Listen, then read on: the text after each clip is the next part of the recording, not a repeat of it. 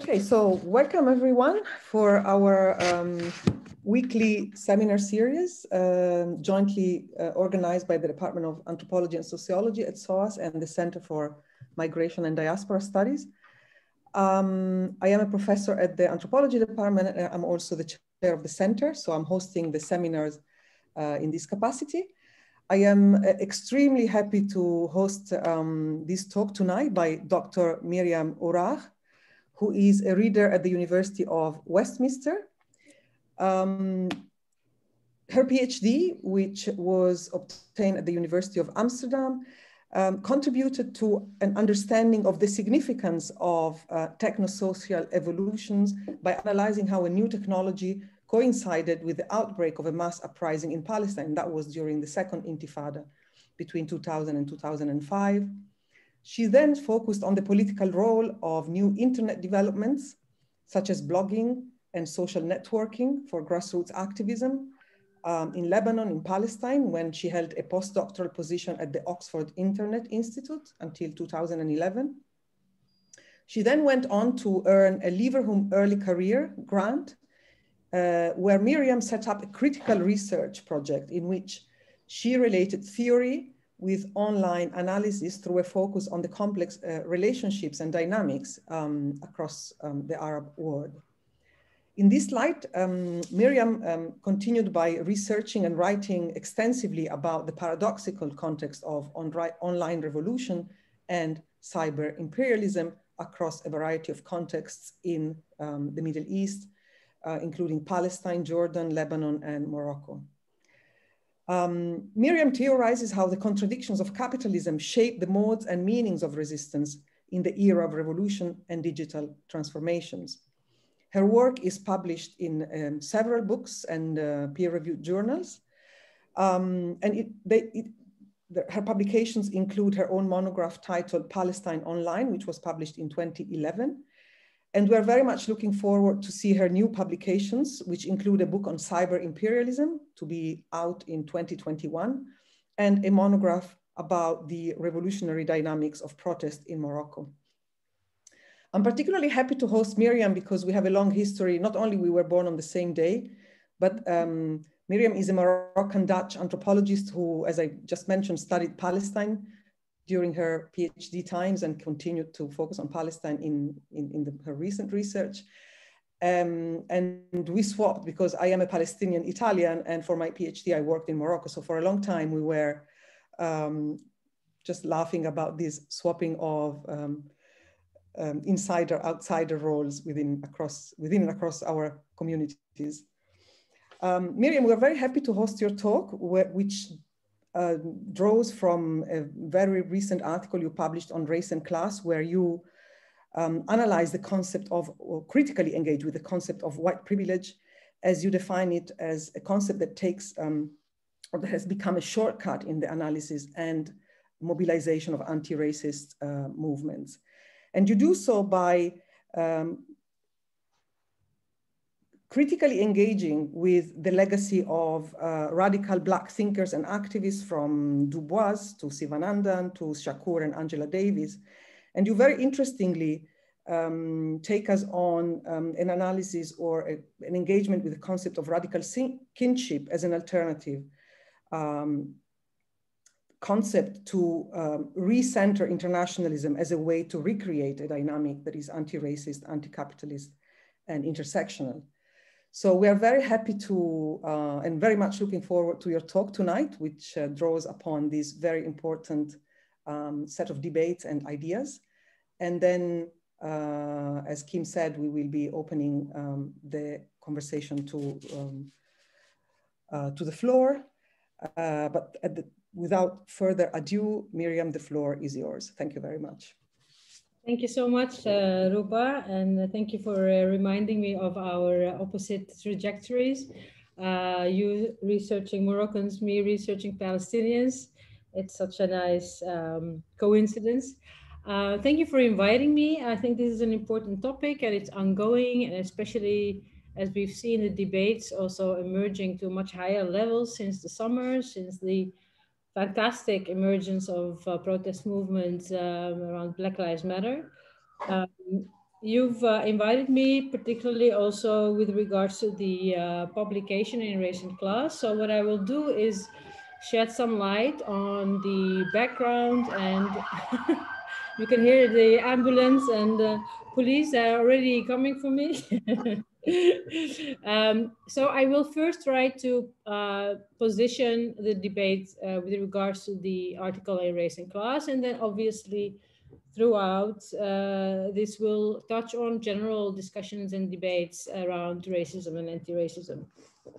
So in essence, the article I wrote sort of stands on two schisms. So I kind of wanted to reflect on two schisms that I observed that were emerging, particularly in social movements and activist milieus, that I am partly also involved with. So it's more public intellectual engagement than it is a scholarly academic engagement. But obviously, the discussion about race and racism is also very much part of an academic discourse and debate. So there will be overlapping concerns and debates. So firstly, what are these two schisms? So on the one hand, I identified that I saw and observed and read that class-based analysis were sometimes pit against race-based analysis. And in that schism, I found that internationalism, anti-imperialism, and capital in general was receding towards the background more and more in analysis and discussions about racism, and or functioned more as a kind of entourage, a kind of sort of general labels and terminology, but not part of the methodologies of how to resist. So there were sometimes even debates that suggested a division of labor between white activists involving themselves with anti-capitalism and Black or people of color activists with anti-racism, as if these two were not related. So that was one schism. The second one that I found really important to think about was the questioning of solidarity politics. This was joined sometimes with a shift towards new political articulations that represented a subjective or skin-colored based positions of people. And I found it really intriguing how the term NBPOC, or non-Black people of color, were emerging, and how sometimes also terms like people of color or political Blackness were being mocked in the process, or even denied as being still relevant terminologies. I also felt that this was related to kind of newer, it's not new, but at least in the recent years, relatively new for the movement, selective usage and reading of what is called Afro-pessimism. So this selective or new reading of Afro-pessimism was in a way related to the emergence of debates that were questioning solidarity politics and that were creating this divide between people of color. So I locate also the epistemological mediation of white privilege and whiteness in this particular article as part of this process. And I found it very fascinating to see how the logic of white privilege was being transported to a new sort of division between people of color. So where you have the kind of white versus Black, what we saw emerging was brown versus Black throughout, using the same references as were applied to white privilege.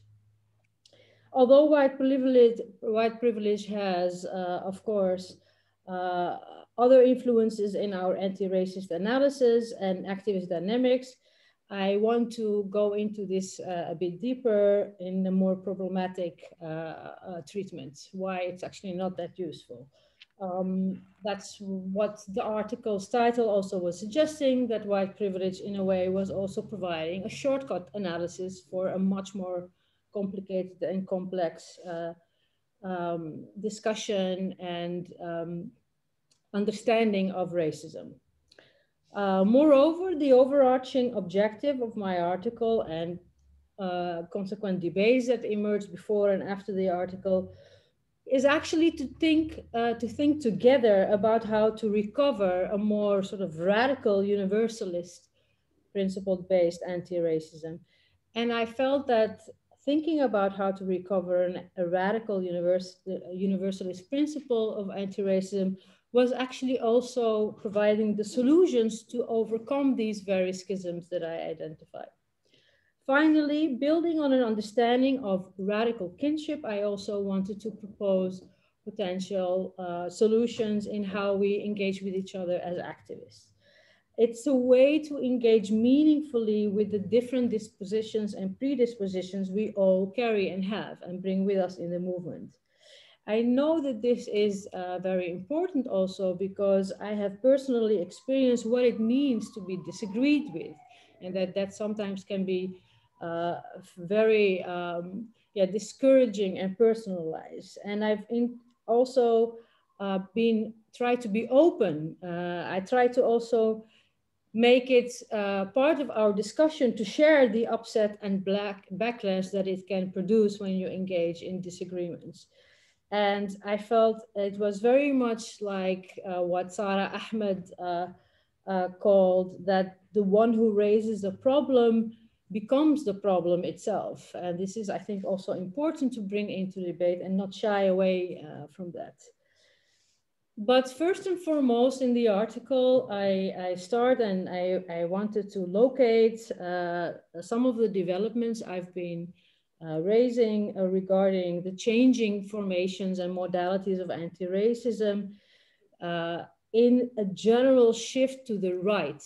And of course, also, as we've seen in recent years, very much with Bolsonaro, Trump, and all our specific experiences in Europe and Brexit, that these shifts are also part of a shift to the right and the emergence of fascism across the globe. And in Europe, this is itself part of a broader history of the legitimation of racism. So the denial of racism has led to also frustrations about how to do anti-racism. And I think this is partly to do with the fact that there is a tendency to project racism as a problem that occurs in other countries. I mean, I'm speaking very much from my experience in the Netherlands, but also I think partly in Belgium, that there is this idea that racism belongs to the past and that it is located in the particular colonial history, which is no longer relevant for present progressive or liberal culture. As I said, I am talking from experience, partly with my own participation in anti-racist politics in the Netherlands, but also I am located in the UK. And what I thought was interesting is to see some of the tendencies that were emerging, you can say in continental Europe, like France, I think the Scandinavian countries, Belgium, the Netherlands, that they were also slowly emerging in Britain, which was sort of seen as kind of the ideal, the much better example of how anti-racism is done. So we see there connections emerging across countries where they were actually also not expected. But I wanted to say something about Dutch society, which I think is going to be also informative for also the emergence regarding racism and anti-racism in countries that have thought themselves to be superior or better, such as in Britain, compared to sort of the backward engagement with anti-racism in the Netherlands, because I think somehow the Netherlands do provide us with potential insight into how things can go wrong elsewhere too.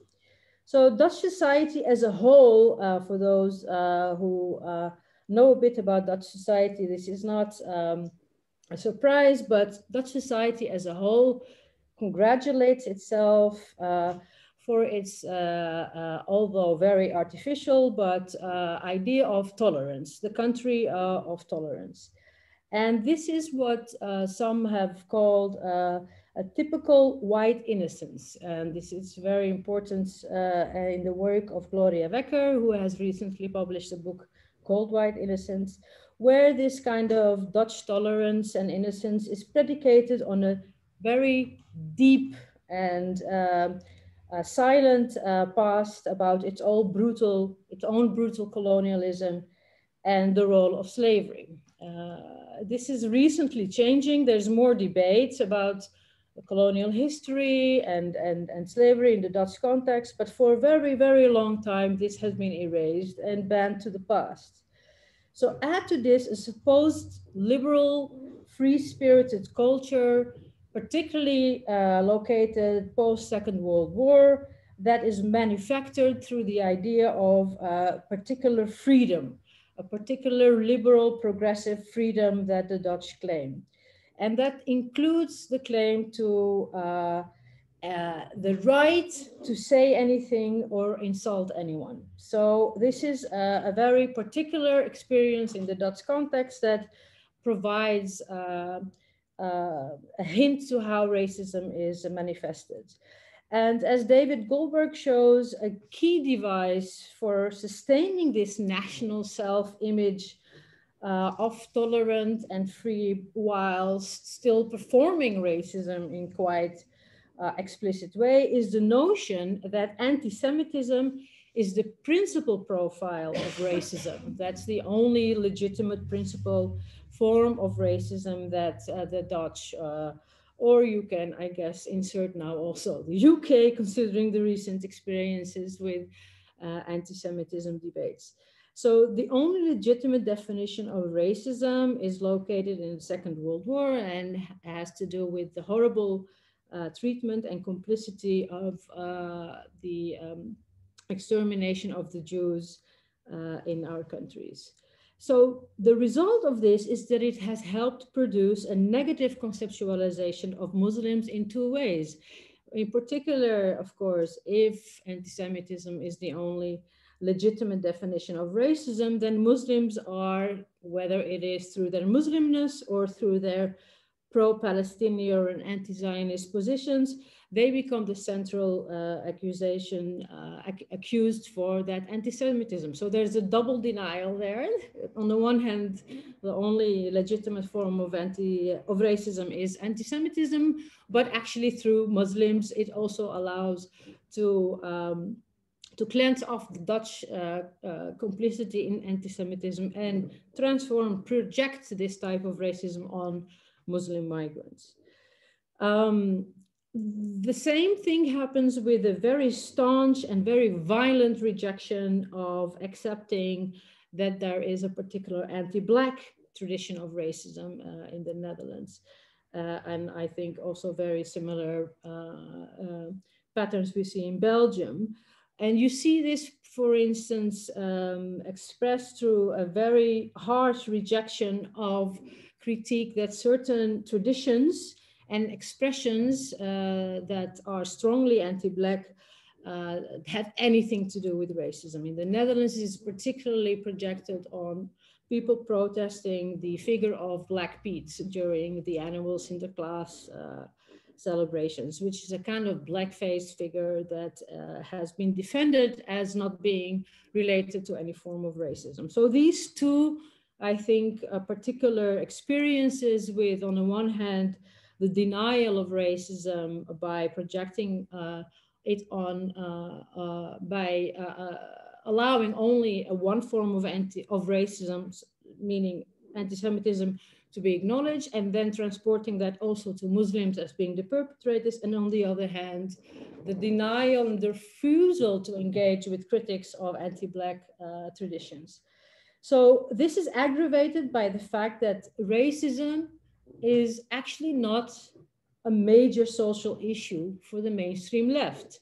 So imagine that all that I've said so far is what it is, bad enough, but what happens when this is also in the context where you have a mainstream left and even radical politics that actually does not acknowledge racism or anti-racism as a core pillar of its struggle for justice. This is partly also, of course, produced by the fact that in general, in the whole, you could say, global north, or at least in Europe, that the fact that global south intellectuals have actually very little standing in the left canon. So if you look at the references in a lot of the writings and textual traditions of the left canon, intellectuals of color are either ignored or creatively paraphrased, as is called. So this is a very important background. We cannot ignore this step into a more critical approach to how racism is manifested today and how we resist it. Now, before going into the content and context, I want to say also a few things about, as I mentioned, how we debate and engage, and why that has become an important concern for me as well. I think we should start with acknowledging that there is never one standard approach or one singular agreement to how we do things. My piece in the Race and Class Journal was very clearly concerned with a left-wing variant of anti-racist politics and a variant of anti-racist analysis that is rooted in progressive values that believes in the universal equality for all working class peoples, whether Black or racialized. And this is very different from other traditions, I guess, that have a more liberal leaning of anti-racism, or a far more theoretical or academic interpretation of anti-racism. My approach is very clearly positioned in a left-wing and partly Marxist analysis of anti-racism. And this includes also a belief and a reliance, in fact, on the possibility of transformational change. And my standpoint rejects essentialist predictions based on what we are or what we are condemned to be through our past experiences, general ascriptions of privilege, or limitations that are caused and linked through our subjective positionalities. So I think that by not believing that, or by adhering to a sort of fixed understanding of what we can and who we are, I do not see a point for me to engage in politics or in change, right? If we are doomed or predetermined by who we are, what is the point to include radical politics in our lives that actually believes in transformative change? So what I'm doing with regards to race and racialization is not about some kind of leisure just for the sake of it. It is not about virtue signaling or even about academic theoretical pontification just for the sake of academic theoretical pontification. The whole point is that I believe that we can transgress and transform. And that is why I sort of critique the idea of a white privilege epistemology that concerns our sort of identity, that concerns our understanding of who we are in a very fixed definition. But although I am very pessimistic in what these alternative, new, classless and subjective denominations can do, I don't believe in them and I want to reject them, and that's why I intervene. I do remain optimistic in the possibility to overcome this. And I believe that we can create this change. Again, if not, I would not intervene or write these articles. So I believe that my approach is much more widely shared in the movements as well. We already see a lot of change since even this article has come out, because the world has changed and people have seen and been confronted also with the challenges of capitalism and austerity, and particularly in the recent pandemic, people have come to understand so much clearer that race and class are intertwined. So I think that there are certain trends and changes and challenges, but that the strength of activist movements is in community organizing and collective labor, and that the organized left must manifest itself in what ideas and suggestions come to the surface from these collective endeavors and communities. And that we also therefore must be very vigilant that those alternative views and analysis that come out from the collective activists, movements, and communities are not going to be forgotten and erased. And why do I say this? I say this because I have seen in the study and in my engagement with alternative readings and radical intellectual traditions that I find very inspiring and that I've included in my own article, that these also have been erased in the meantime, that a lot of ideas that have come out, for instance, from radical movements in the 60s and 70s, and how discussions about identity politics or privilege, etc., that have already been challenged in very inspiring radical ways, have actually been forgotten. And so I suggested in my article that what we need to do is recover those historical legacies of radical thought. So in the spirit of further disclaimers, I have to, of course, say, in a seminar that is part of a university that expects some kind of scholarly engagement that has some kind of grounding in objective or pragmatic positioning of the scholar, that I'm clearly not neutral here. I really don't want to be neutral either on this topic. So this talk is based very explicitly on the premise that we actually must recreate a very selective, dynamic, radical, anti-racist legacy that starts and ends with the revolutionary kinships and fraternity. Not so much from a moralist motive, that it's good and better to be nice to each other, but also from a very instinctive understanding that separate organizing and activist infighting, that through that we will never win anyway, because we are all separately too small, both numerical as well as our access to power. So that's a very strong premise, and I think that this is why I also opted for an outlet such as Race and Class. It's a very important scholarly journal, but it's a journal also that does not shy away from taking these very non-neutral positions. So let me return to the schisms I mentioned at the beginning. I said just now that I think, especially since the summer and this global spread of protest, the first schism that I identified in my article, the one that sees race pitted against class, I think is changing, and I think for the better.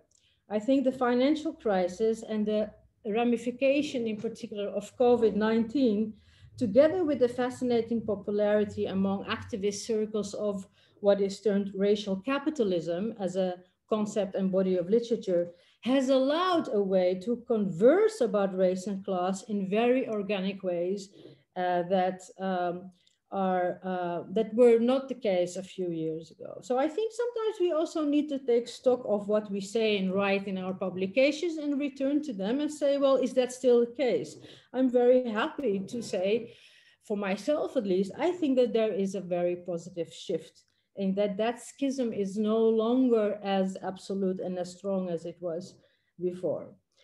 I think also we see this shift to a much more radical and useful interpretation in activist circles through the emergence of what is called Marxist intersectionality, but also in theories that we have come to see growing called a social reproduction theory. So this kind of progressive or what me and my group of friends that are preparing an article called Insurgent Intersectionality actually shows that there is more interest and openness in censoring class relations and capital accumulations in our analysis. So that's a really interesting shift.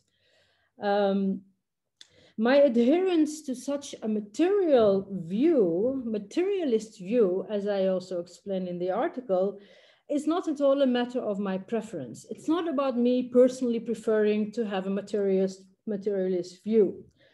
But rather I see it as a necessity that is enforced on me and us by capitalism.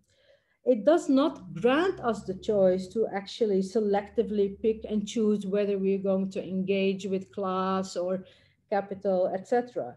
It may sound strenuous, but we just cannot not think about taking into account class and capital in our strategies and in our tactics.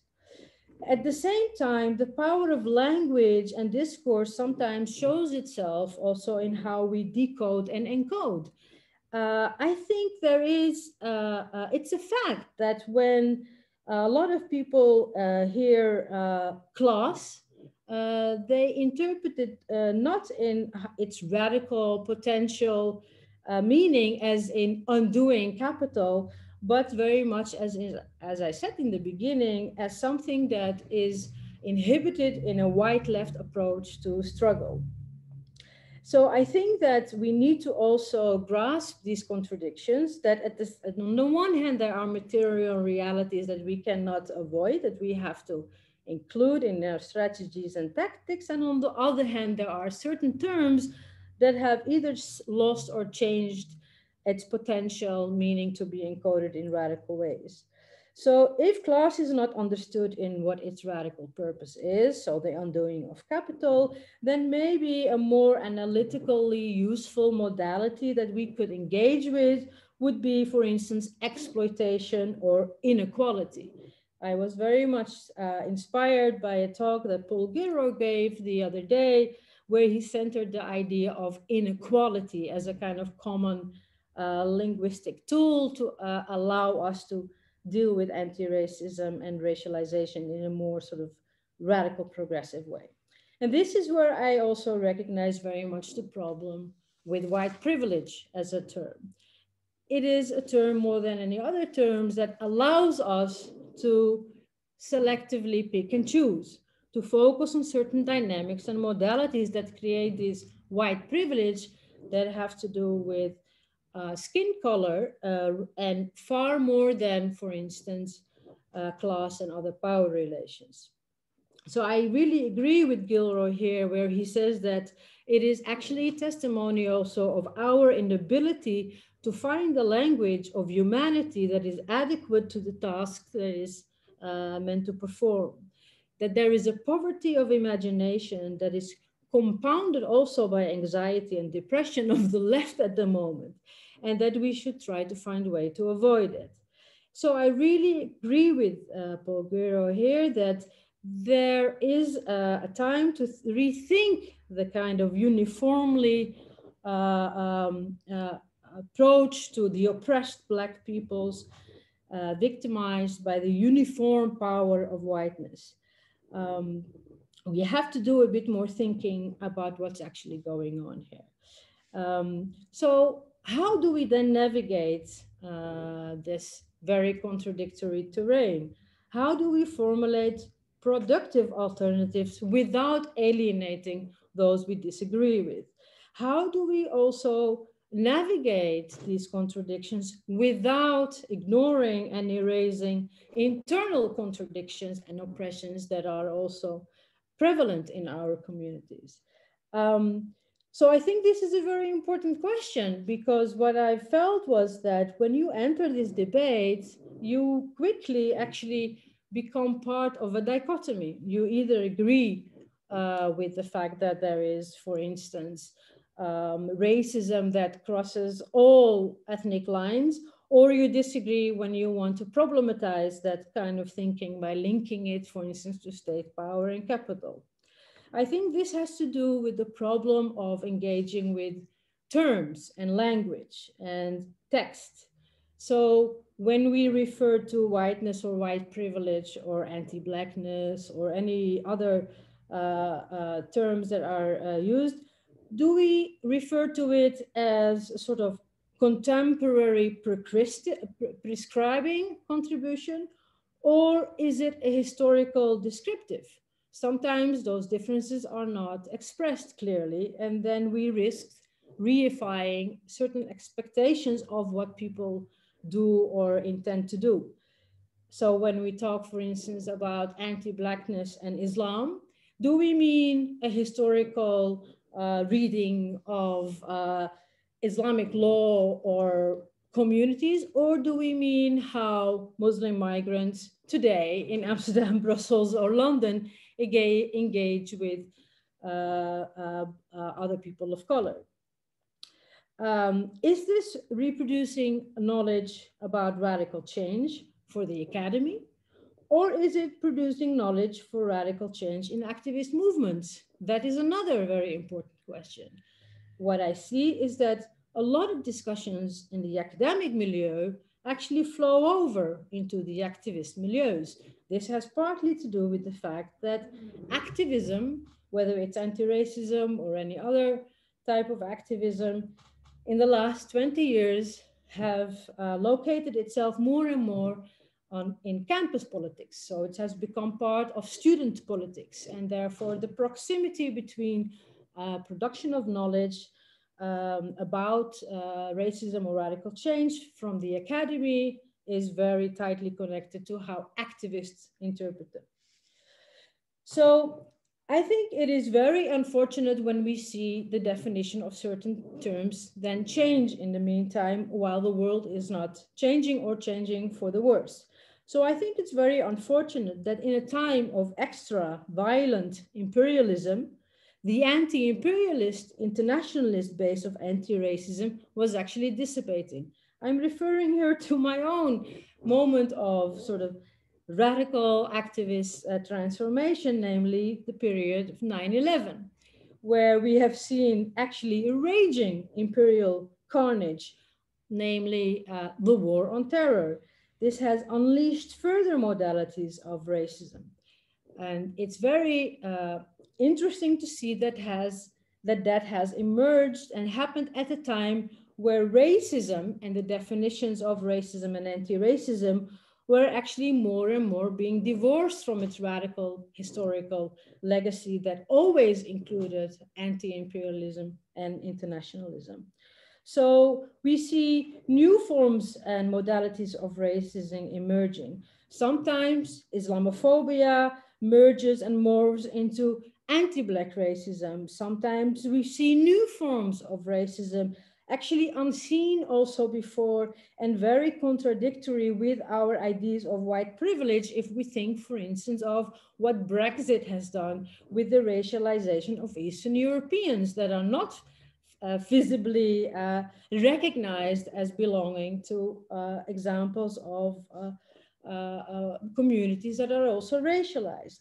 At the same time, I also think we need to think about how, for instance, the voter traditions and trends in the last few years have also shown a shift whereby voting for racist parties and racist candidates is not anymore the side of white people. In Brexit, it's quite painful to see that quite a number of Asian and Black communities have also voted for Brexit. And the last voter breakout of Trump have also seen a shift, albeit small, but still interesting and important for us to pause why an increasing number of, for instance, Black and Latino voters have moved to Trump. So again, when I say this, I think one of the most important cautions is how we can discuss all of this without losing sight of the power of the state and capital. We need to not flatten our critiques and new interpretations and problematizations of dynamics of racism with, for instance, the white supremacist state. We need to always understand that there's a hierarchy and that we cannot explain away white supremacy that is centered by the state with people of color voting for instance, right-wing parties. For this, I suggest also in the article that we need to have a cross-generational approach in our engagement with anti-racism. I am saying this because it's also, I think, a little bit sad when we realize that enormous production of knowledge and experience of people from previous generations in previous experiences of resistance and social movements are actually completely absent in our current learning and rediscovering, and sometimes even inventing the wheel in the movement. So what I'm suggesting through several examples in the articles that people can read, and loads of references to other articles about this black radical left-based anti-racism that is not part of the curriculum in contemporary anti-racist studies, but that have actually already encountered and provided very important answers for the same questions I'm asking today. So I am worried that there is a kind of navel gazing that has emerged in the movements regarding anti-racism that kind of eclipses another horizon that was already in the making, albeit very short-lived in the 60s and 70s, that actually that erasure or that absence forecloses our prospect of unity and solidarity. So basically I'm saying we need to reconnect with these radical pasts and see what these other generations before us have already tried to do by in terms of overcoming these schisms, and also in terms of building coalition politics that is not risking erasure of internal oppressions. I think I want to use the last few minutes to say a bit about this intergenerational participation and cross-historical framing that I find very, unfortunately absent in our contemporary production of knowledge or even consumption of knowledge. I think that what I found really interesting by going through some of the writings of activists and radicals from the past, that there was also very much an emphasis on how we do politics with each other. One of the examples I've discussed in my article is the writings or the memoirs of Assata Shakur, where she actually, for different reasons, also because it's her experience also depicts the contradictions within movements regarding gender and class as well, right? We don't have ideal movements where none of these discussions were had. But what I really found very interesting in her contributions that, again, are very absent in our contemporary libraries is how we deal with each other is sometimes as important with what we are dealing with. Like Angela Davis, Assata Shakur was actually focusing on the point that our politics is much more about freedom than it is about, for instance, Blackness or our identity. And I thought it was really important to go back to these sort of basic concepts. They sound basic, but they're not basic, of freedom and equality. So I suggested in the articles a different alternative. I kind of give a prism in the article through which to look at these contemporary debates through a different light. And I think the examples I give of unity and cross-racial collaborations all shared one thing, had one thing in common. I mean, I gave examples. I don't have time to go into this, but I gave examples, for instance, of third world alliances, of Pan-Africanism, but also, for instance, the Rainbow Coalition that was initiated and led by Fred Hampton of the Black Panther Party. And obviously the shift and change in the politics of people like Malcolm X and Martin Luther King. What they all have in common, sadly, is the fact that they were actually considered to be the most dangerous and riskful for the state, and they were all basically killed one after the other. From Ben Barka, killed through the collaboration of the French and Moroccan intelligence. He was a leading figure in the Pan-African movement, to indeed Fred Hampton. And I wanted to close with an example of this sort of proposition I make about going towards radical kinships by mentioning a film that I think a lot of people have watched now, at least if you have BBC. What I found very interesting in the film Mangrove by Steve McQueen, that is now part of a set of 5 films, I think, that Steve McQueen has come out, is bringing out. A lot of people have discussed Mangrove on social media. One of the people in the film is a Black woman, a Black leader of the Black British Black Panther Party. And there is a fantastic scene where she actually goes to Asian workers to convince them to join the union and to convince them to join the Black Panther Party in Britain. And what I thought was so beautiful about this scene, not only because it says a lot about gender politics and she has come to play a very important role in the Black feminist movement in Britain, but also that the Black political power in Britain has provided us with an example, an experience that we actually rarely refer to in Europe. It's the experiences from the United States that we refer to and rely much of our inspiration from. And what I thought was so beautiful in how Steve McQueen set up this scene was the kind of self-evidence of it, of this young Black woman going to talk with this, I don't know, Bangladeshi, Pakistani, Indian workers to convince them to join the struggle.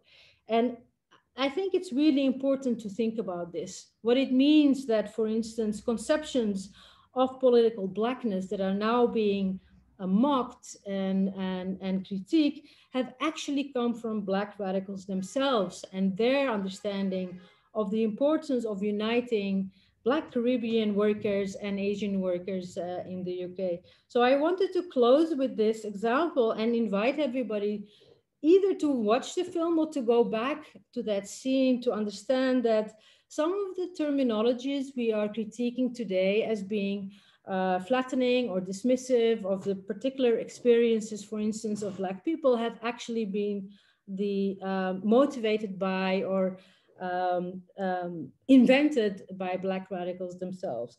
So I wanted to leave it at this, and there are some suggestions I have also for thinking more closely about what it means to be engaged with a debate and topic that is so clearly in close proximity between academia and activism. So that's one point of discussion that I wanted to invite you to ask me questions or to give me suggestions. What does it mean that actually much of what we are discussing about is produced in the academy rather than in the movements and in the communities?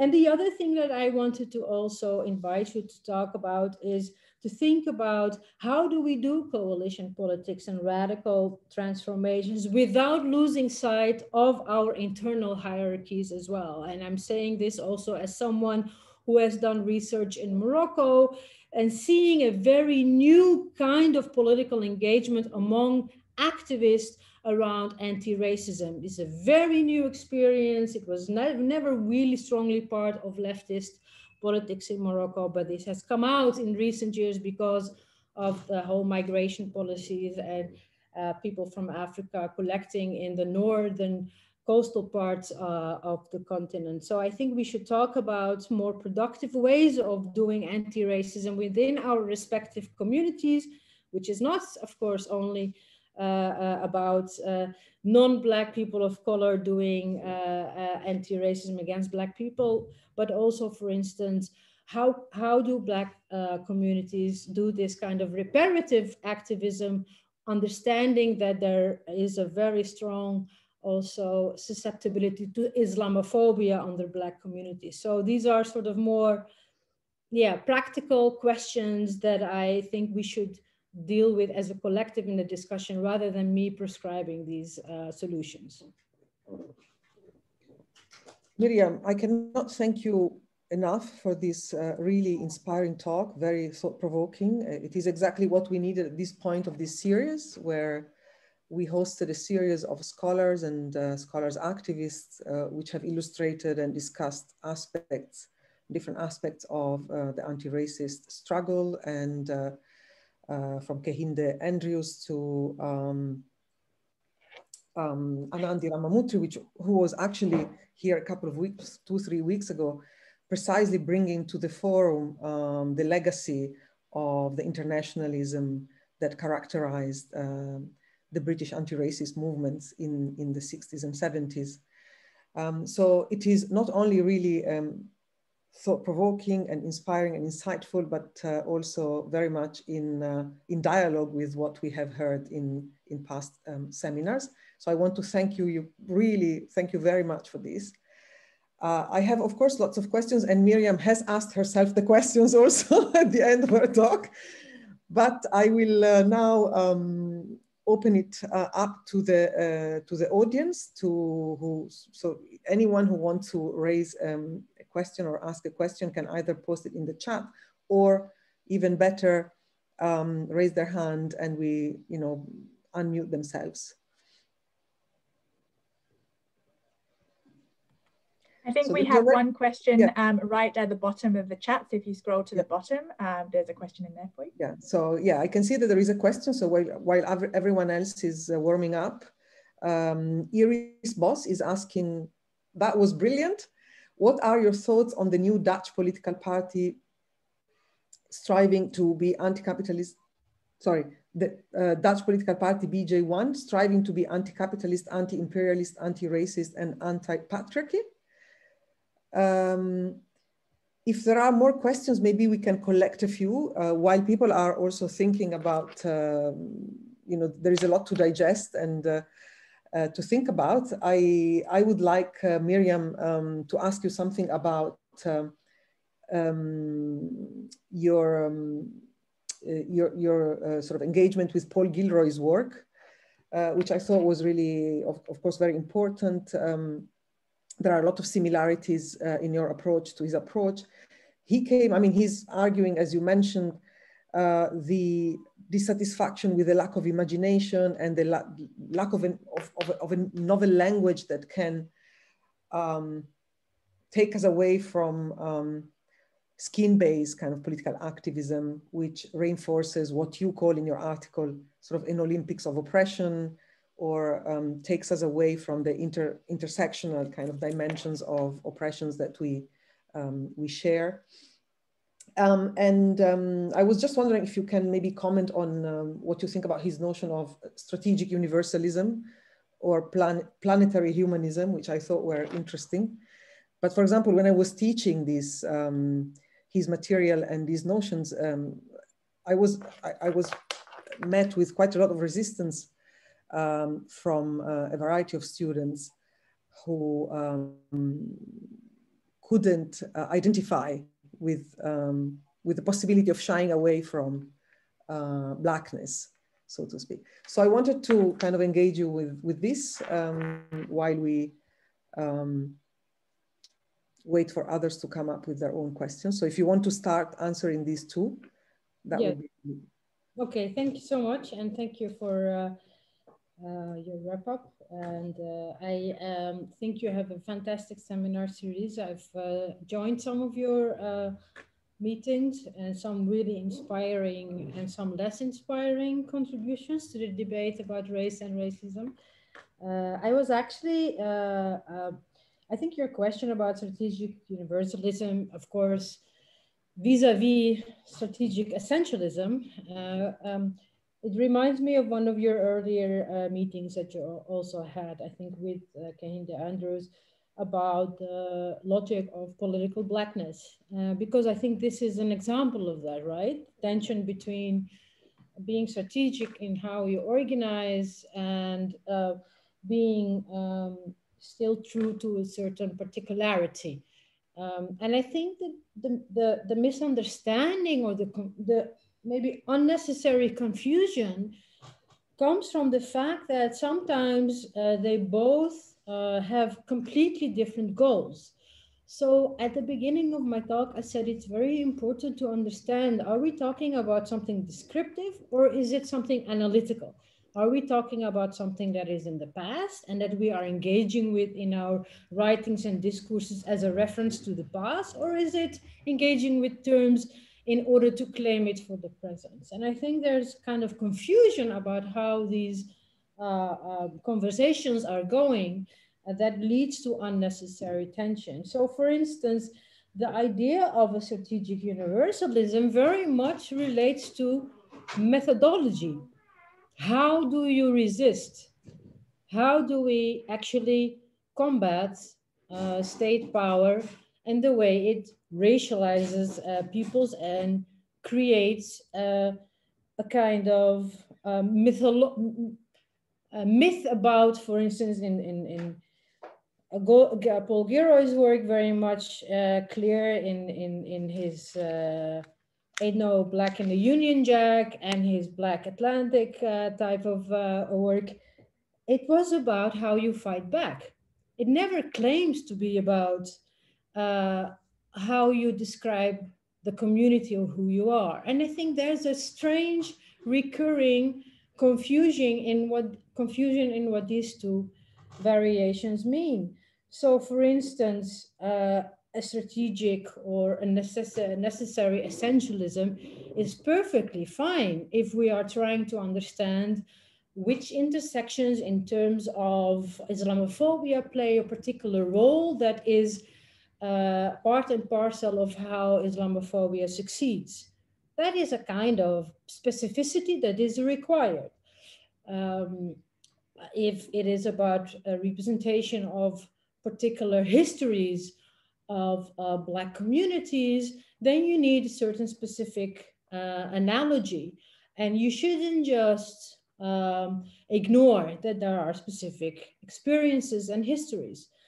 But the history of, as I said, that scene in the film of McQueen in Mangrove, it shows you very clearly it is really about this very pragmatic understanding and realization we're actually too small. All of us in our separate entities, we're never going to be able to counter state power or fight back. We need to find a strategic way that brings us together. For them, at that time, for instance, the term Blackness was very useful, not because it was sugarcoating all the differences between groups or anti-Blackness among Asian communities, but far more specific. And this is why I think it's so important to recover and repatriate in a way these older legacies that are now sort of forgotten. For instance, the work of the woman I mentioned, Althea Jones, and Darcus Howie in setting up the Black British Panther Party. They come themselves, they came from Trinidad.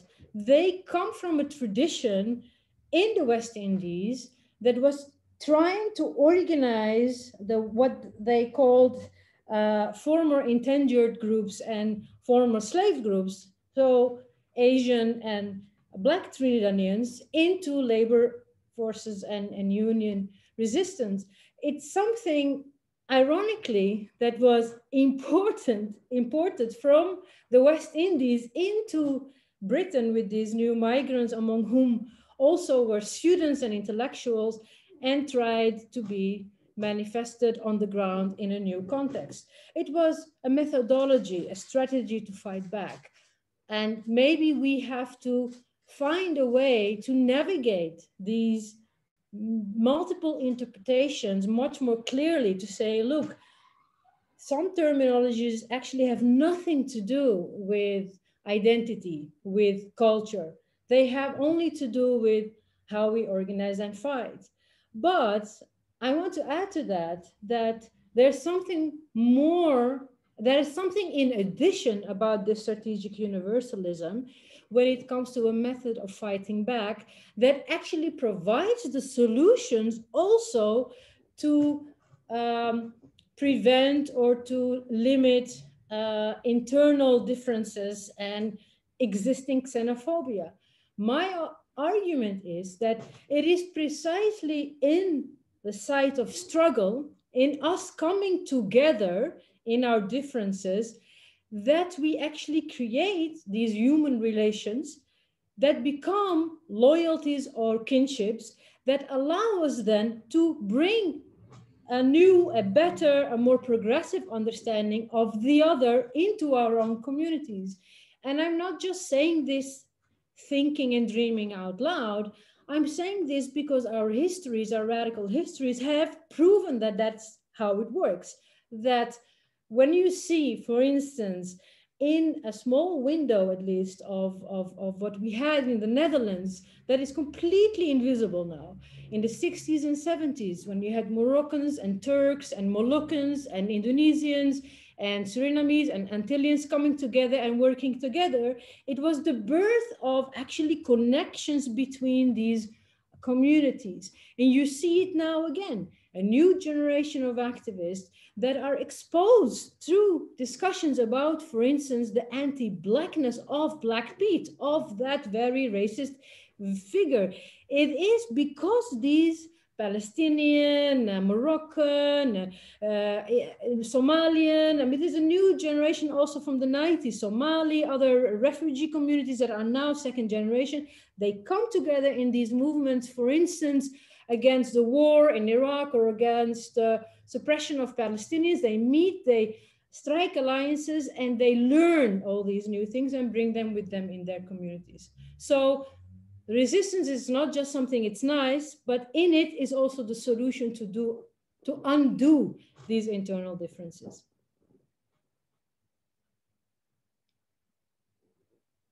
I can't hear you.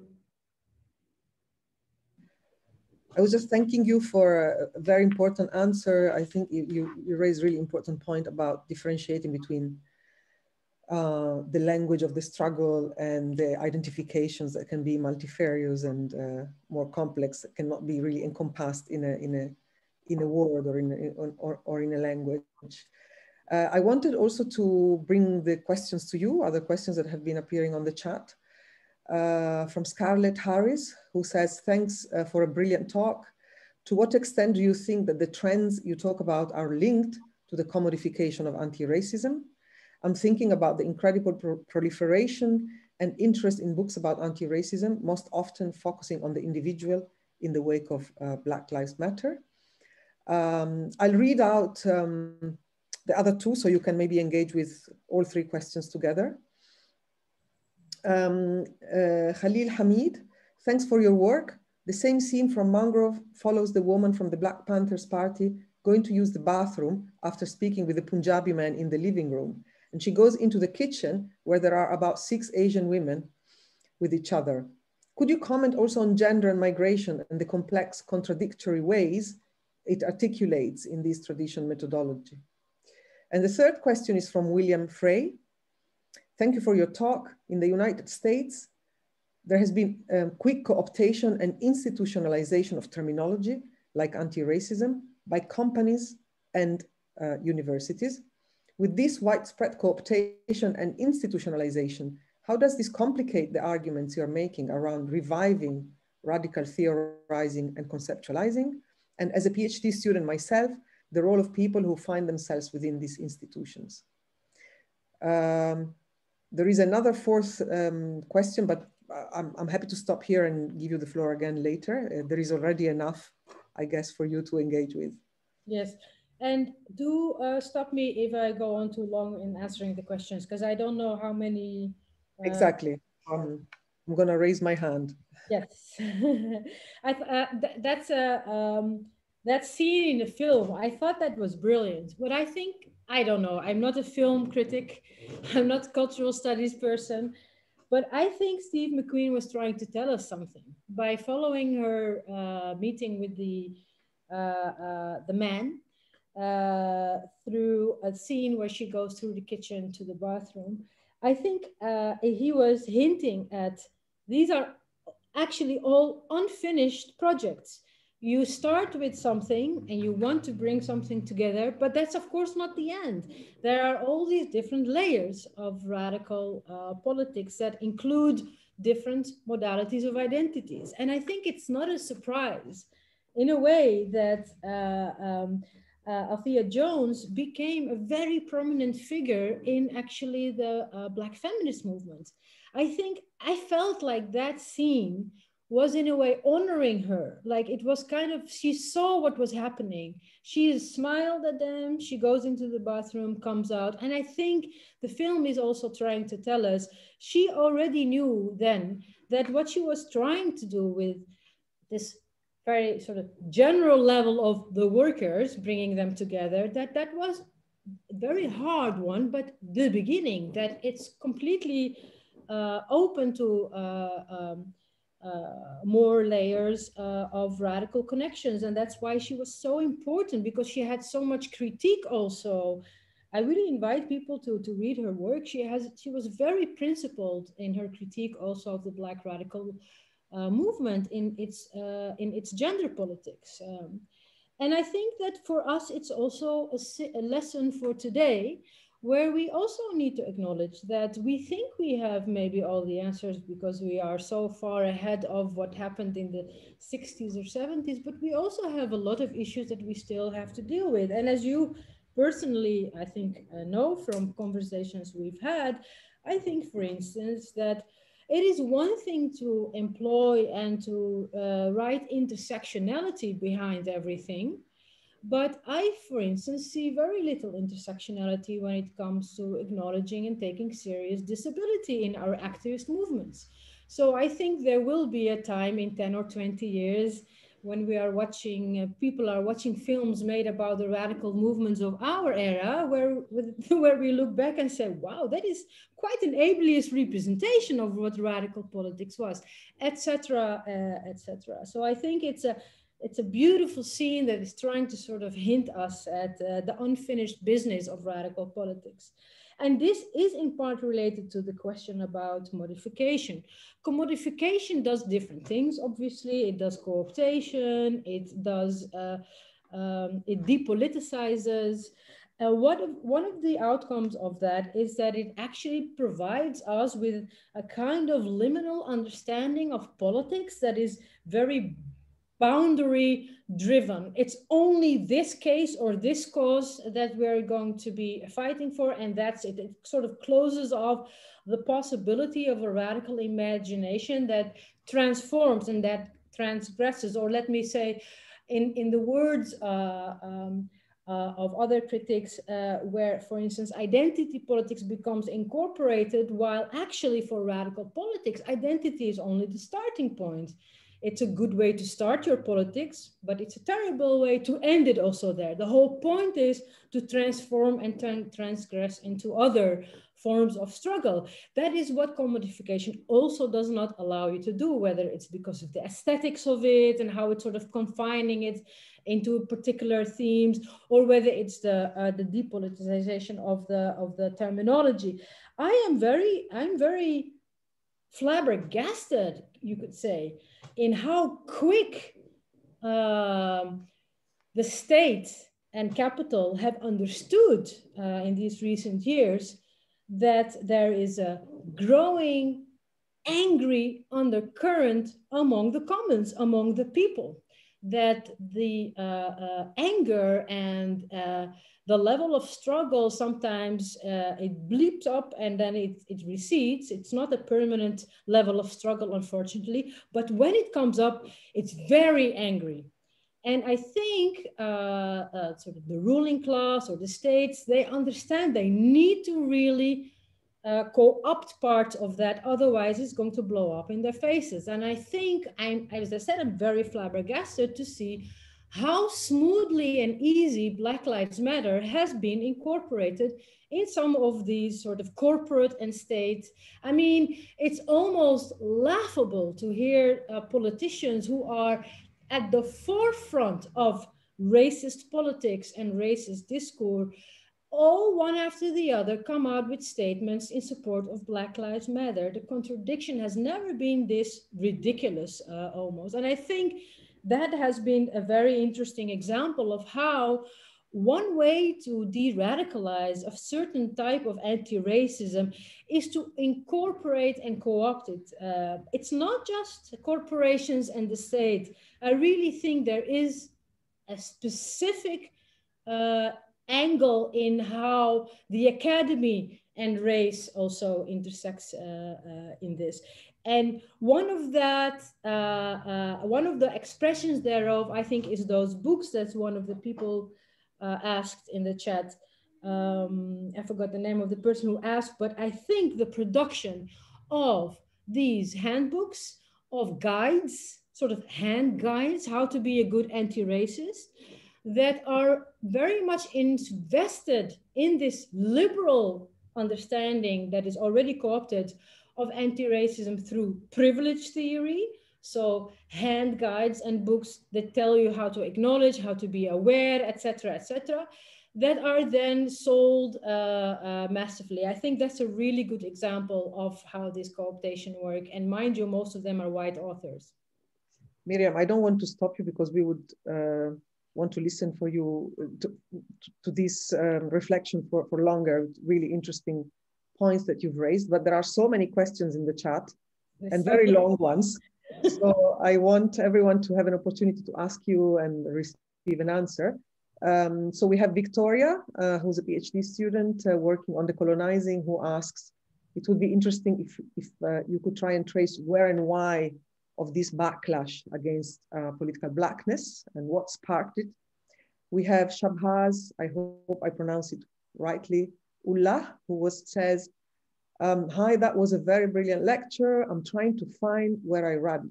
What do you think of the idea that discourse on anti-racism is creating a gap between those in power to create a change and those seeking the change by creating dichotomies and tensions in the form of painting the two sides as opposing fractions, which in turn progresses marginalization and recycles the same systematic racism in itself. So basically the question is about, I'm trying to cut it a little bit. So discourse, as argued by Escobar, has just managed to repackage ideals and systematic distribution of power in the context of the 21st century. This is an essay more than a question, but very interesting one. Thank you very much. We have another question by Tina Wallace, who says, great analysis and so encouraging. I'm very concerned about the ignoring of UK history of racism, colonialism and anti-racism and anti-imperialism. There is a reliance on USA literature currently in the UK, and there is so much learning and experience we are losing by ignoring this history. We have finally Alexandra Oanka, who says, thank you for the great presentation, Miriam. The centrality of the concept of white privilege in analyzing or in analysis of anti-racism can also end up by recentering whiteness and the experiences of white people. So my question would be about the politics of knowledge production in movements. Is this due to epistemic difference and applying standpoint epistemology as a way of deference to others which are essentialized? When people of color activists defer to essentialized others, it might insulate them also from criticism, but also from connection across difference. I'm thinking with a recent wonderful essay by Olufemi Taiko on elite capture and epistemic deference. Well, there are many more, so maybe I'll leave you with these three for now, and I think we will probably have time for another three after your response. Okay. Which will be, so we already have another three lined up. Yeah. If you could maybe answer these long and complex questions, keeping in mind that there are others, that would be really great. Thank you, Miriam. Yeah, it's always like this. We should always calculate that in the beginning, it seems like there's not many questions and we elaborate in our answers and then we get stuck in the end. But this means we have to invite you another 3 times. Yes, no problem, hereby. Yeah, thank you. I mean, of course, apologies in advance. I won't be able to answer all these questions, but I will try to bring some together. I realized also I forgot the question about Bijeen by one of your earlier questioners. I think that's really interesting also to see changes in the political domains around sort of parliamentary politics. I mean, it's, you know, the breaking away from mainstream leftist or reformist parties precisely from a need to organize people of color that comes from also a need to center anti-racism without excluding anti-capitalism and state policies, is exemplified by the emergence of this new political party in the Netherlands, Bijeen, that is led by a Black woman, and that has managed to include and recruit really interesting amalgam of politicians and peoples from the LGBT community, from immigrant community, and also very clear sort of anti-racist and anti-capitalist formation. So I think it's a very encouraging development, I would say. It's still very much in the beginning, but I think it's very encouraging because not only purely from the idea of changing the parliamentary field, I think it's very hard to do that with a small new party. But what it did do is actually, on the level of imagination, break away from the idea that we are doomed with the type of parties or the dualities between conservative and reformist on the one hand, or that we are doomed to only rely on the existing political recipes on offer. It kind of opens up the possibility to organize and to do different things. So I think historically, I would say that's already an amazing contribution from these new political parties. And I think it's not just in Holland, it's in different countries where we see this kind of breaking away from the kind of old mainstream reformist type of doing politics and providing new alternative that is in essence and by default already diverse. I wish we had that also in the UK, because I think that, you know, Jeremy Corbyn should have just broken away from the Labour Party and reformed in a new composition, because there's so much need and hunger and possibility to do that. So I think that what it also is showing, Bijeen, is that the ideas and discussions in theory that sort of are this backlash against political blackness, in reality, we see a different dynamic. We see in reality, actually, people coming together across different ethnic groups and political causes. They come actually together in new formations that are maybe not termed political blackness, but they are very clearly examples of coalition politics. So I think it's really interesting also in relation to the question someone else asked about the difference between scholarship around white privilege and, you know, I don't know if that person's counterposed the scholarship against of whiteness and activism around whiteness. But I think what it also shows is that there is quite a discrepancy between what is happening in the theoretical bubbles in our debates and analysis, even the essays written by, for instance, big names like Wilderson or others, and what is happening on the ground and in the neighborhoods in reality. I think that that discrepancy needs to be closed and it shows in any case a different reality. But it's not guaranteed that the reality being less fragmented, or the realities being less cynical, that they are also going to be those realities that are remembered. That was my whole point about the fact that in these radical legacies, there is a very interesting selective mechanism going on in what is being salvaged and what is being reproduced and remembered. And therefore my question, my answer to the question of the ignoring of the history of anti-racism in the UK and the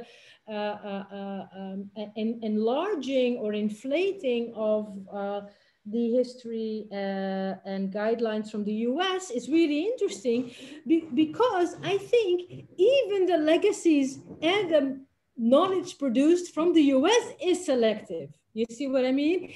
It's actually not a representative set of ideas and propositions that we are getting from the US either.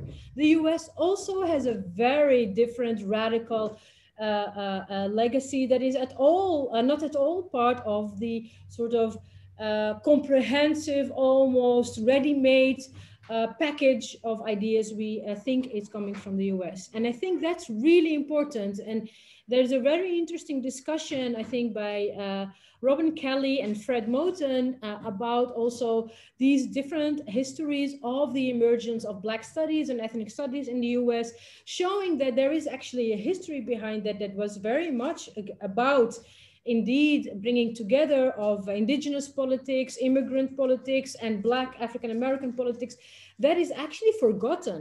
So not only do we preference certain Western knowledge productions that are in one place and not in the other, also that which we preference is itself a biased representation. I think that's very important, but I do agree that sometimes you have a choice as activists in Europe. You have so many choices. Your own history that is already erased in wherever country you are, that is full of rebellious and transgressive examples. But also your international inspiration, you can choose. Why would you preference a US focus that is more inclined now to be connected to Afro-pessimism rather than a UK focus that is far more embedded in these unities, because these people, as I said, from the West Indies also brought with them these unified approaches. Who told you that you only have that one option? We have these choices, and the problem is that we need to be more open about our motive, why we preference certain ideologies and certain theories. My very simple answer is I will prefer what is the most radical. I will prefer and center that which is the most useful, radical, and progressive. And if that fits with an idea of unity and race and class that is, for instance, embedded within the history of the Birmingham School in the UK, Stuart Hall, Paul Gero, or Sivanandan and his race and class project, then that is the one that I would like to build upon more than I would want to build upon, for instance, ideas around social death that have to do with a very American experience of marginalization and racialization. So we have the choice. Miriam, thank you so much. So we have a question that brings back the issue of political blackness, which was raised also by one of the other attendees, so maybe you can engage with that. And the question is around, by Hasna Ankal. Thanks for the interesting talk. I can't find the option, oh sorry about that, that's not part of the question. Resisting the term political blackness is understandable today, but now there seems to be a trend to go against the term people of color as well. So I see a good opportunity to show easily how this is part of a conscious attempt to make collaborations difficult. And what do you think? So maybe you can answer this and maybe engage with the question of, it seems that the notion of political blackness is also criticized for being sort of a national as against a more progressive, globalized, transnational approach. But the national was actually very international to start with, as suggested, and we heard in previous talks here. So this is interesting too. We also have a question by Liam Srivastava. Would agree there is a complete lack of knowledge of UK anti-racist struggle and theory. Sorry, this is actually not a question, but sharing resources. I really like how in our seminars, the chat has become an opportunity to sort of share knowledges and sort of an online archive of materials. And I really think this is great. And also the fact that there are lots of people who have given presentations themselves who come back to listen to others. So we've managed to at least create a sort of an online community of scholars here. Yeah, I guess, and Corny, another PhD student in the department, would like to ask you something about, again, bringing you back to the Dutch situation. And his question is around the Zwarte Piet debate, which has sparked a long overdue reckoning with racism in the Netherlands, but also a lot of backlash. And where do you see the Dutch discourse on race, color, blindness, and tolerance going, especially with regard to Islamophobia? I think these are, I would say, our last questions. And if, as we know, we were going to close today a bit earlier, I'd really like you to address the question of political blackness because and of the question around people of color and the denominations and the idea that this is also something that somehow compounds our intersectional approach, because I think it's something that a lot of us are grappling with, and really value your opinion as well as the last question. Thank you. I'll do my best. I do think it's true. I think you should aggregate your chats and turn them into an archive, because I think over the weeks there have been amazing suggestions that have partly also helped to solve the missing link I'm talking about in what is being reproduced and remembered and what is not. And it's very hard to find through the maze of publications and what have you. So I think that's really great. I think it's interesting also for me, if I may make a meta observation, it's interesting how often the question of political blackness comes back. There's certainly a concern or a discomfort about political blackness, either as a term or as a discomfort to reject it from the side of not wanting to reject coalition politics, and on the one hand a discomfort to promote it from a fear to not be seen as someone who does flattening of anti-racism and racial communities and ignores the internal differences. I think on the one hand, we need to answer that by saying, look, it's about a method. It's not about a representational political identification. It's not about, Sivanandan said it back in the 70s and 80s, it was never about skin color. It was about political color, and that's why it was called political blackness. In honor of that tradition of whether it's Howie or Sivanandan, where it was so clearly about a method for struggle and for resistance, and not an academic exercise in discourse analysis and how it represents communities or doesn't. In honor of that, I think it's important to not mock the way people use political blackness. I mean, I have been mocked, even though I don't use it, because my critique of the kind of liberal or not that internationalist form of anti-racism is automatically decoded as political blackness, even though I never use that term in my own writing, and you can see it in my article. I actually don't use it, but it has been mockingly referred to as, team political blackness. So I think just for the sake of honoring the legacy of people who have, against all odds, tried to organize against state violence, against internal racisms and xenophobia in our communities, it's not easy. A lot of Asian people in the UK were, for instance, not that happy with being called black. You know what I mean? Like, it was also very much a transgressive experience. So on the one hand, we have that legacy that has to do with a method of resistance that we need to acknowledge and honor.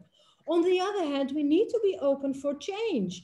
Terms change all the time. The reference change all the time.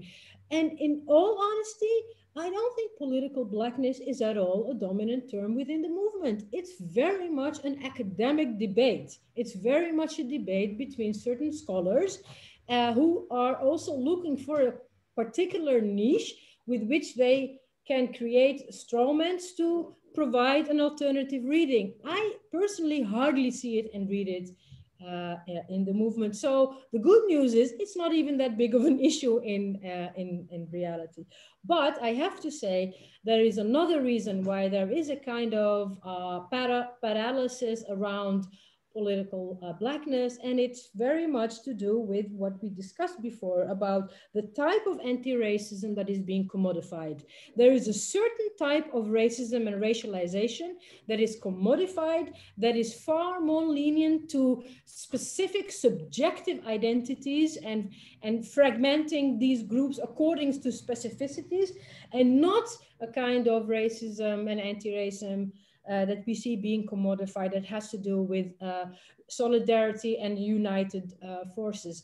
And I think that's why there is a quite, I think, intriguing white enabling of the critiquing of political blackness, because actually in the dynamic on the ground, what you see is, I'm actually struck also by the confidence of a lot of white academics and activists in emerging themselves in the debate, and for instance, critiquing what they see as people of color and defense of Black people, and mocking in that process political blackness. I find that quite intriguing how this kind of white enabling is also part of the critique of political blackness. So it is part of an incremental change of the way certain terminologies refer to certain types of anti-racist politics. And I think it's a dead end.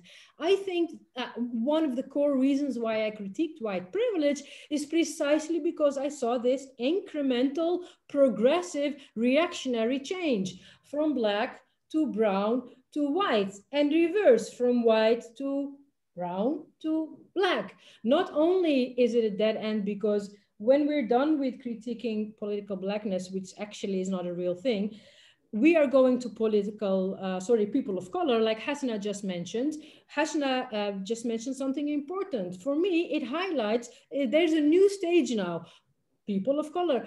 The next, after we've done with critiquing and erasing people of color, we will go to something else that is less specific, into more and more specific denominations. I think it's a dead end. It's not going to help us in the method of how we do resistance. And I think, I hope that Hasna's piece Hasna wrote a brilliant piece about the term Afro. Afro is one of those terms that have come into the movement that is also quite fascinatingly being adopted by certain people of color, precisely because it offers them an entry point into a type of Black politics that they would otherwise not have had. And so Hasna writes about how the term Afro has now also been appropriated by certain Moroccans, which is hilarious, knowing what the etymology of Afro means and how it is a reference to a kind of objective reference to Africa that comes from the reality of African Americans in the US. And so she writes about, why would I be an Afro-Moroccan as a Black Moroccan? I am already African. What is this adjective about? And that adjective for me is also about trying to enter a certain space of doing politics that is more welcoming to the kind of, as I said, anti-political blackness and more sort of essentialist type of doing anti-racism. So I think it's a dead end. And that's why I think it's important for us to talk back and to speak back and to bring back these critiques that we are now discussing, so that we can maybe pause and halt this incremental change and take out the valuable critique. Indeed, there is valuable critique, but not to throw away the baby with the bathwater. And that's, I think, part of what we're sitting and doing here as well. I'm sorry I didn't really get into the other questions, but it's just maybe a sign that we need to organize more of this and return to some of the questions. Yeah, Miriam, thank you so much for not only the talk itself, but the Q&A. You inspired us even more with very important reflections and points to take home and think about. Obviously, together with you, we will invite Hasna too, because we want to hear more about her work. Okay. And it sounds like really important to also detect and represent and bring into the conversations experiences of race dynamics or racializations that happen beyond the Anglo-American context, like the one you just mentioned. So I think this is really great and important if you underline this. Thank you to everyone who joined us. I really think this was one of the most passionate and really taking us to the core of some of the issues that are really preoccupying us every day as we mobilize, not only as we study, but as we mobilize as activists or public intellectuals, as you said. So you offered us really, really important food for thought. And we want to thank you very much for this. We hope to see you in the next talks as a guest. We would like to just keep you for another minute to announce the next seminar next week, which will be Our speaker will be Professor Sandro Mezzadra from the University of Bologna, who will talk about the criminalization of humanitarian rescue at sea. He's a professor of political theory and critical border studies, but also one of the founder of Mediterranea, the rescuing humanitarian boat that rescues asylum seekers trying to cross the Mediterranean Sea. This promises to be another really important, interesting talk. I want also to take this opportunity to announce that the last talk that, for those of you who have seen the poster that was circulating early on in the term, we had envisaged Professor Hassan Haj give a talk on the 18th of December, but this talk has been postponed, so it will happen at the beginning of the new year. So the final seminar will happen with, on the 9th with the talk of Sandro Mezzadra. Thank you very much. And thanks, Kim, who might want to also add a couple of words for, to share some of the technical and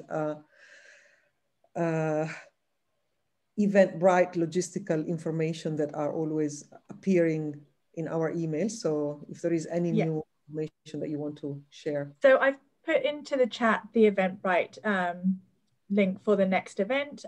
We already have quite a few registrations. So some of you may have already registered for that session already. We've had it open for about a week now, but there's still plenty of spaces on that. So do feel free to go to that link that's in the chat, but I'll also be sending it round via email to you all with the recording from this session as well.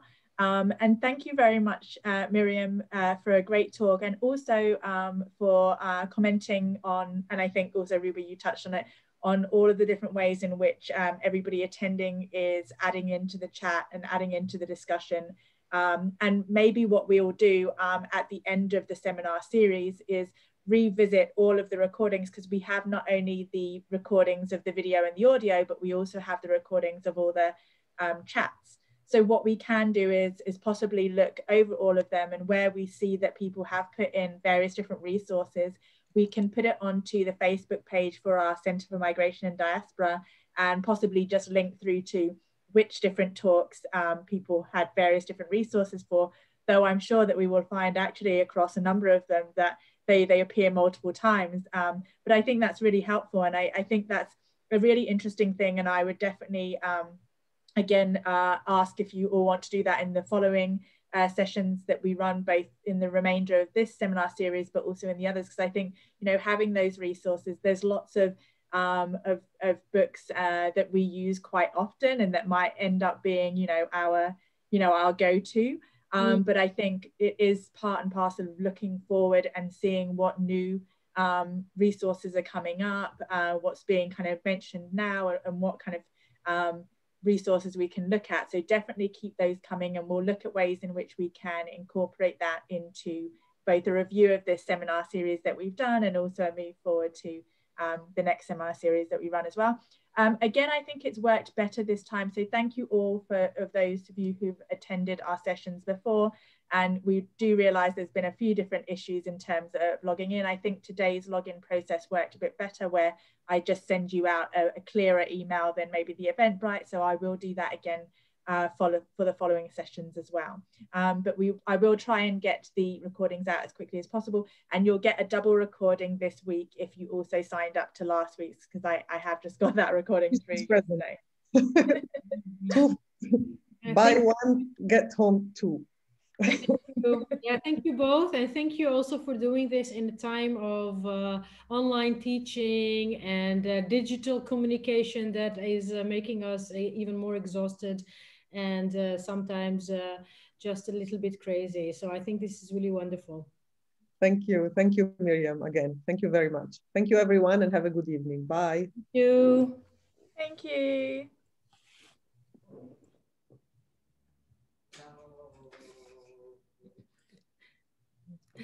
Muted.